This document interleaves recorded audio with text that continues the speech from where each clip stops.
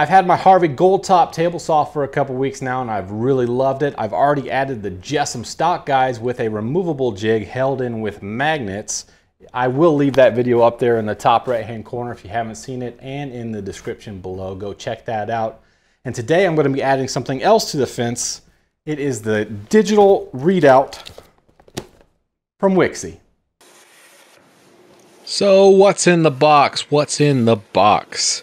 Now, before I get everything out of the box, let me tell you, I did buy this with my own money, so my opinions are not bought and paid for. Everything that I say in this video is from the heart, and you can take that to the bank. So what is in the box? So far, I've pulled out 2 sensor tapes that go on the aluminum rails that are wrapped up in that red plastic bubble wrap, and then I pulled out a box of hardware, and now you see me pulling out the actual digital readout itself from Wixey. I'm just going to double check, make sure I've got everything. Nothing left in the box. Nope. Let's get rid of that stuff. And with the magic of video editing, everything is unwrapped and I can go through and make sure I've got everything. So there you see me picking up the actual digital readout and then picking up the instructions to see what I need to do first. And first things first, they want me to join both of those aluminum rails together with that kind of dovetailed key. They do give you 4 bolts for this, and they are a 10 mil. And if you are like me, I could not find my 10 millimeter, and I actually had to go out and buy one because I can never find that thing. It's a mystery. Where do 10 millimeter sockets go? Do they grow legs and just walk off? I think they might. Maybe I should check my dryer. Anyways, I've got the aluminum rails joined together now, and then I'm going to cinch them down with my ratchet and that aforementioned 10 millimeter socket and get them nice and snug.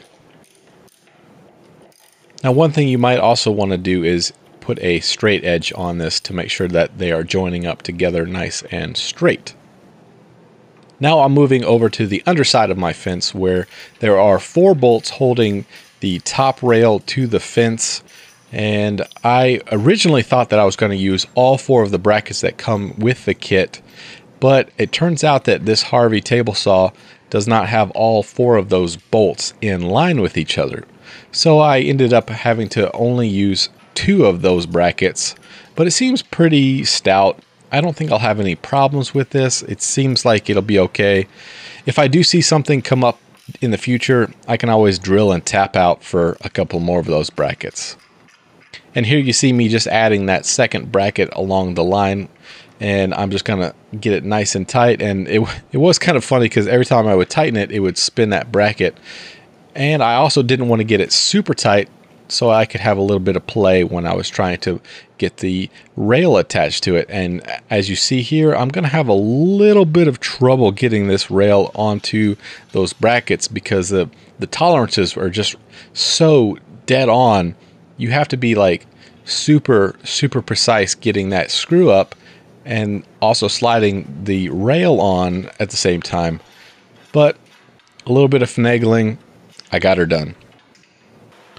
So then I slid on the actual digital readout, and I wanted to double check that it would move freely and there wouldn't be anything catching it. And with that sliding well, I could move on to the next step of adding the actual bracket that comes in the kit to my fence that would come down, and the actual digital readout would magnetize itself to, which then when you move the fence left and right, it would stick to it and give you your readout.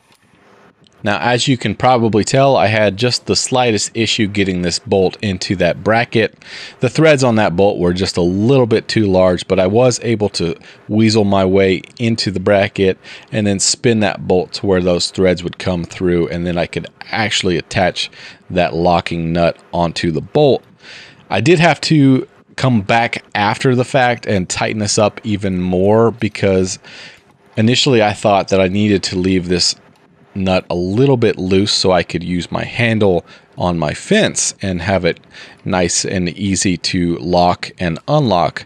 However, that came into an issue where the Wixey electronic digital readout would kind of move a little bit and had too much play.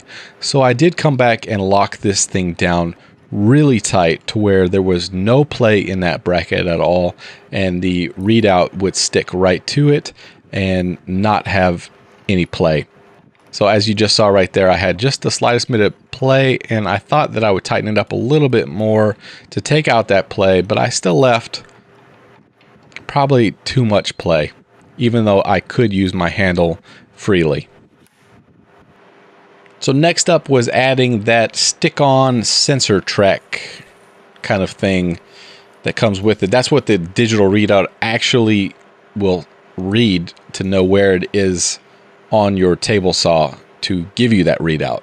Without this lined up, it's pretty much got no idea where it is.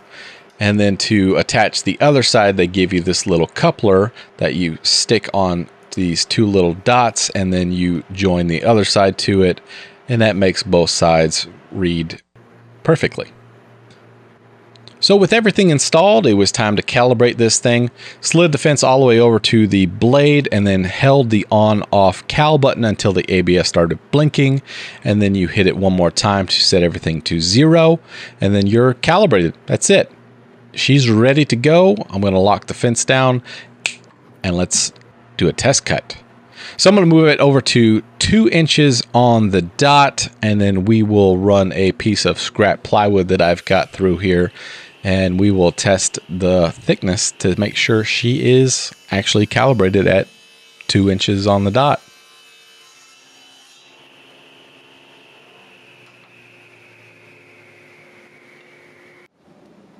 So I've got my calipers, and we are going to squeeze this thing right down to 2 inches.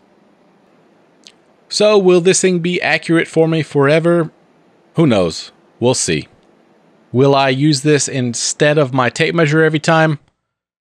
Probably not. But it's good to have. Go get one. Or don't. Doesn't matter to me. We'll see you on the next one.